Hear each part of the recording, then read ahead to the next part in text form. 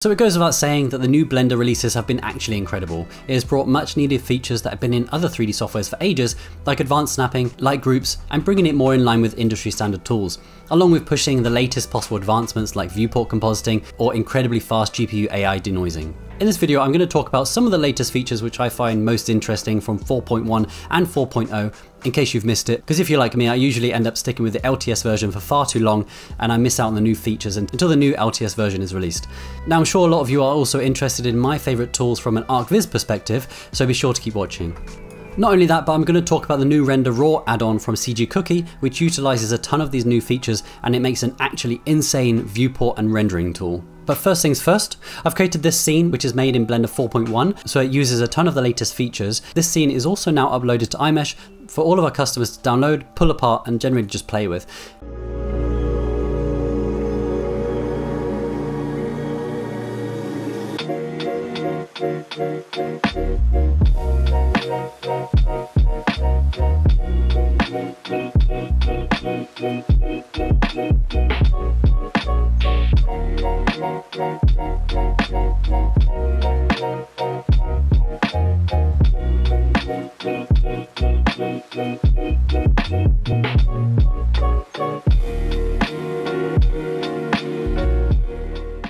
Not only that, if you're looking to get this scene along with almost 2,100 more assets for only $89, then you're in luck because we've just started our May sale. This is one of about 2 sales that we have per year, and if you're looking to get into Archviz, this is probably the best possible time because you'll be able to instantly get a library of 2,100 assets. You can then start your new Archviz business and generally just get going. If you already have an Archviz library, then you can immediately bolster it with about 2,000 more assets.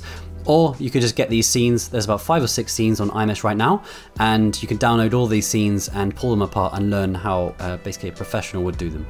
So this scene is uploaded with all the camera motions and everything exactly like you see it here, except for some of the color edits which were done using the Render Raw add-on, which I'll get onto a little bit later. I will supply the preset file for those who have the add-on to use, but generally if you download the scene and press render, it's going to be pretty close to the final result anyway, because it does still use all the new features like Ajax, for example.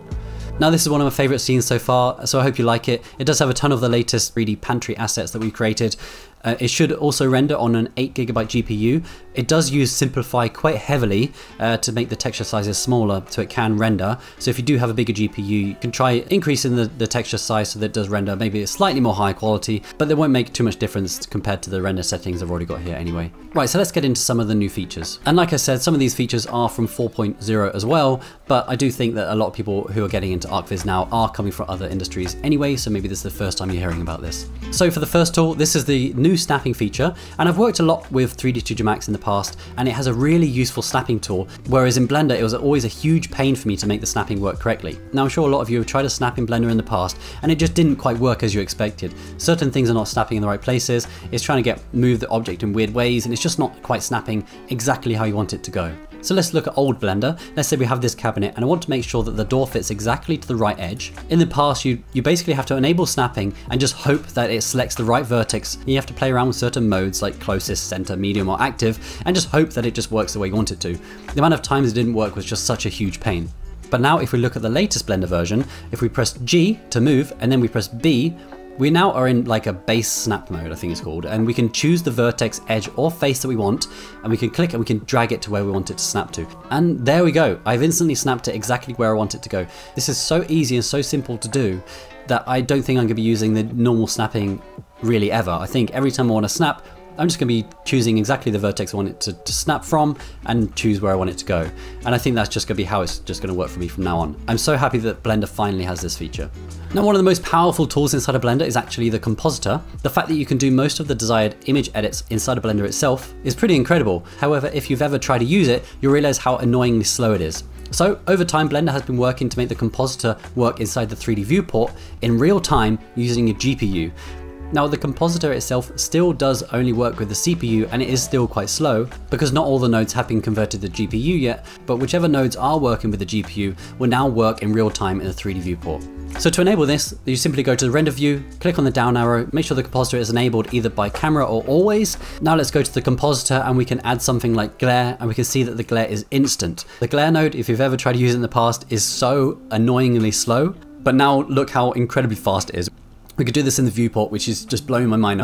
I'm so glad that there's finally some reactive and real-time glare that we can play with. It feels like glare and other tools which I have kind of strayed away from inside of Blender, I can now utilize correctly finally as part of my workflow. So now, not only that with the 3D viewport has been improved, but also the open image denoising now works on GPU. So if you've tried between open image denoise and the optics rendering, you'll notice that OpenAI denoise is more accurate, and I find that it works a lot better. However, that only worked with the CPU in the past. I actually found that it can drastically slow down the viewport rendering speed once it kicks in. I would then have to make sure I set a start sample to something like 30, so it has enough time to get to a good noise level before it kicks in. And this is such an unfortunate pain to use because it feels so good and so accurate, and yet had some limitations. Now I can set it immediately with the GPU and it still renders just as quick, and holy moly, does it look good. It only needs 1 or 2 samples and you instantly get a good idea of how the final render is going to look. This is blowing my mind. I can't believe how fast it renders and how quickly the denoiser is working and how accurately. I'm getting real-time feedback for how my render is going to look. In the past, to get previews like this, you'd have to render for hours. But now it's instant. I can't believe this is finally here and we're at this stage. This is actually insane. Now let's get on to Ajax. If you've not heard of it, then now is a good time. So if you've used Blender for a while, then maybe you've heard of Filmic. And Filmic has always been praised as an incredible way to get photorealistic renders inside of Blender. And that was true for a very long time, basically until now that we have Ajax. So Ajax is a color space that has been introduced to Blender, and it's designed to enhance the realism and color accuracy of renders even further than it was possible with Filmic, and it provides a wider dynamic range and better color fidelity, making it ideal for those who are aiming to achieve a higher level of photorealism in their projects. It works incredibly well with highly dynamic ranged images, which means it can handle really well the bright areas and the dark areas without losing too much information. This is particularly useful in complex scenes with varied lighting. One of the standout features of Ajax is its ability to replicate real-world colors and lighting effects more accurately. This results in images that can appear more vivid and lifelike compared to those rendered with other color spaces. If you have any old projects, then please do open them in the latest version of Blender and make sure to set it to Ajax in the color space. You could choose medium or high contrast or even punchy and see how it looks. And I personally think that there is an immediate improvement in photorealism when we set it to Ajax. Now that we've talked about Ajax and real-time viewport adjustments, this actually brings me on to the next part, which is an incredible add-on by CG Cookie, which adds a node tree inside of the compositor which you can tweak and edit inside the 3D viewport to get the colors, light and effects that you want.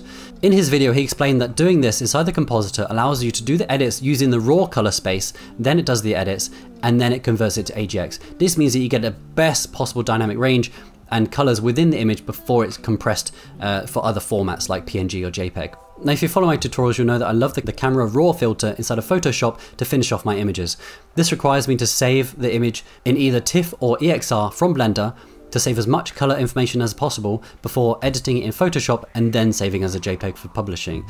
This add-on, however, allows me to do all of this inside of Blender. The layout is also very similar to the camera raw filter, which is lovely, and this all works inside the viewport. I just can't believe how well this works. So when I hit render, it already has the finished product. I can still then save it as a TIFF or EXR and edit further if I wanted to, but this is an incredibly efficient way to get exactly the look I want inside of Blender for quick turnarounds for my customers. This has really blown me away. If anyone gets a chance to purchase this, then I know you won't be disappointed.